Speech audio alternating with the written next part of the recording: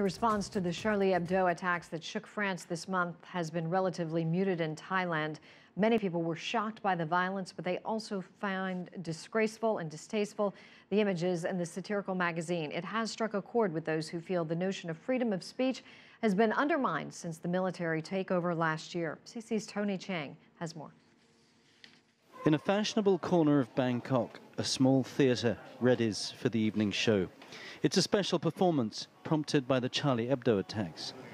But the theme of freedom of speech has a distinct resonance in Thailand. As the play gets underway, the sole performer starts to lament the difficulties of getting military approval for a performance. It's hard to see where the performance ends and the reality begins.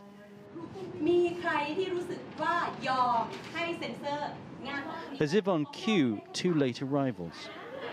These are soldiers in plain clothes, here to monitor the performance and the audience. Their presence is cleverly improvised into the piece. The audience get the joke, the soldiers not so much. After a while, they leave.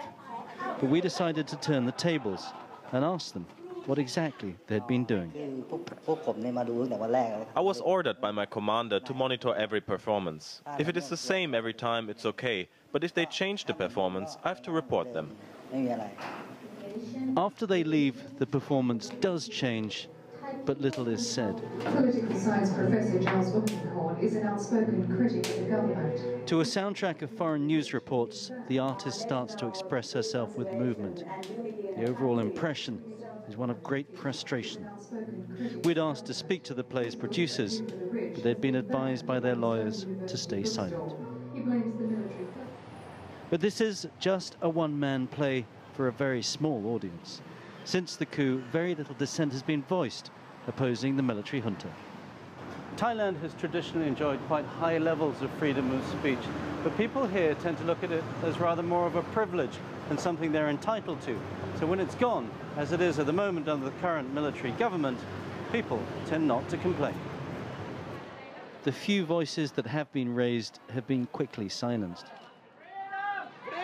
More than 300 academics and activists have been detained by the military without charge since the coup.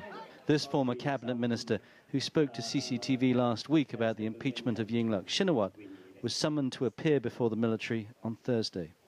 And some feel the censorship and self-censorship created by this climate of fear will just deepen the divisions that exist in Thailand. The problem is in Thailand we are lacking the space and the ability of having intellectual debate. Finally, it will come like a warfare between two sides.